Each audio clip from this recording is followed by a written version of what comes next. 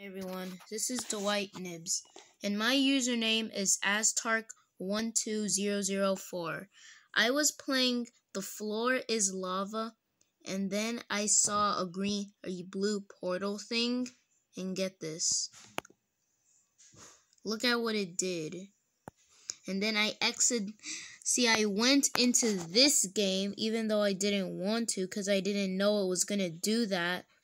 But then, when I was just about to play Sonic Speed Simulator, I saw this.